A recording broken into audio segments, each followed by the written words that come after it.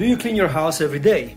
That is the question. To be noted, I do have a dog. So because I was not cleaning my house every day, I bought one of these that does schedule to work every day how much garbage it picks up. So if you're familiar with these robots, they keep been programmed to vacuum every day. And this is how much it picks up from my dog. Mostly it's dog stuff, and obviously I wear shoes in the house. So that's that. How often do you clean your house? Once a month?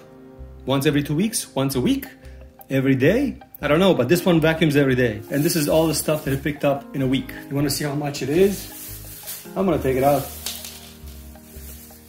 And this is all the stuff that it picked up in 1 week, including whatever it picked up today. So, just want to make a very, very good point.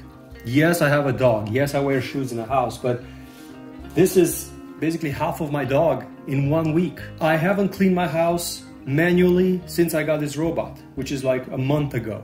And it's doing an excellent job. That's the whole point of this video, is that it makes my life better. This one is made by a company called ZOOZEE. It's laser guided, very, very accurate, does a very, very good job. Goes and cleans about a half an hour every day, comes back and recharges, and then she goes again.